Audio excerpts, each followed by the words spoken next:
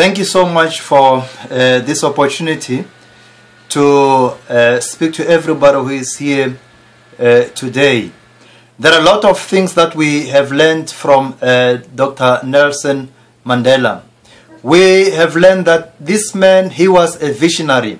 This man, he was a statesman. He was a great icon. He was a great motivation to most of us. I was so privileged to have met him several times when he was still active. And I had an opportunity to take some pictures with him, memorable pictures that I still treasure even today. I was so fortunate also to visit his jail in Robben Island, to see where he was for all those many years. This man, he taught us true forgiveness. We learned how to forgive from him. We learned how to forgive our enemies, the people who have done us wrong, from him. But there is one thing that I have learned from him that has stuck in my life since I learned from him. He was a man of purpose. He knew what he wanted. He knew why he was born. And he stuck to his purpose for all those many years. He knew why he existed. He knew why he is here. And I want to say this to all of us who are here. All of us, we have a purpose. There is nobody who is born without a purpose. All of us, there is a reason why we are here. This man, he was always happy. He was always jolly. He was always, having a lot of full of jokes and laughter. Why? It's because he was living and working in his purpose. If you walk in your purpose, you will enjoy what you are doing. There is a reason why sometimes most of us are not happy with life. That's why most of us, we feel broken in life. It's like when you have a guitar. A guitar, it's used to play very nice melodious music that everybody can enjoy. But instead of using the guitar to play music, then when somebody asks you to maybe to dig a hole, instead of using a spade to dig the hole, you put the spade aside and you take that very nice guitar and try to dig a hole with it. What's going to happen with that guitar? It's going to be broken. Why? Because it's not doing what it's supposed to be doing. It's not serving its purpose. It's not fulfilling its purpose.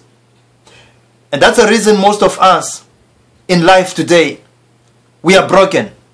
Most of us today, we live a life without joy, a life without happiness. Why? Because we are doing what we are not supposed to do. This man, he did and he enjoyed what he was doing.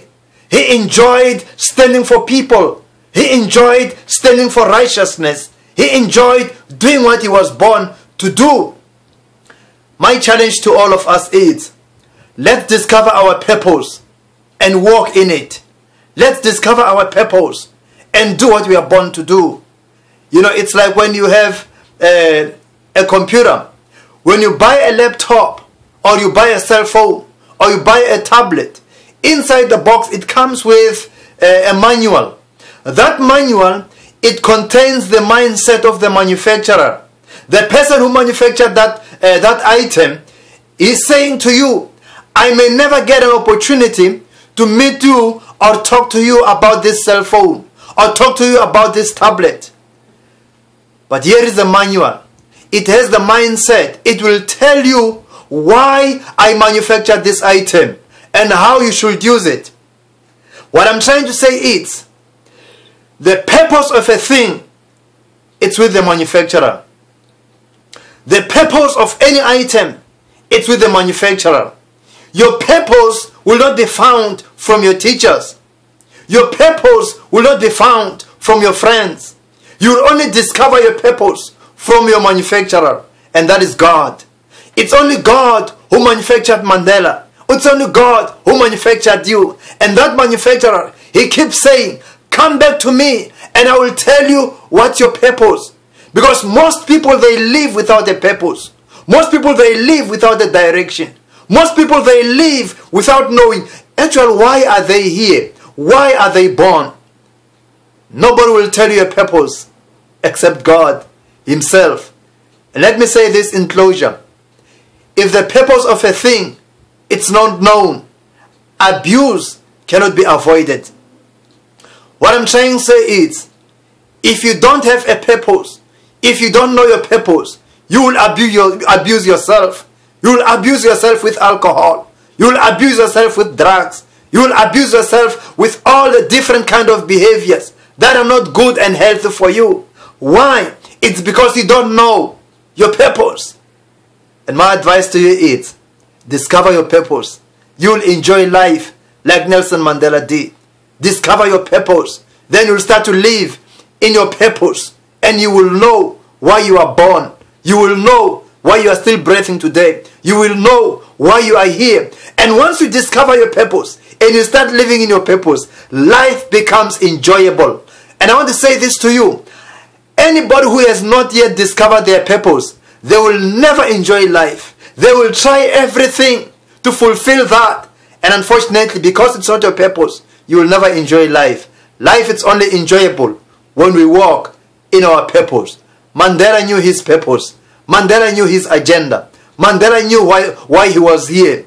And that's why we are celebrating his life today. And I want to say this to you. Ask God to help you discover your purpose, because he is your manufacturer. Thank you and have a nice day.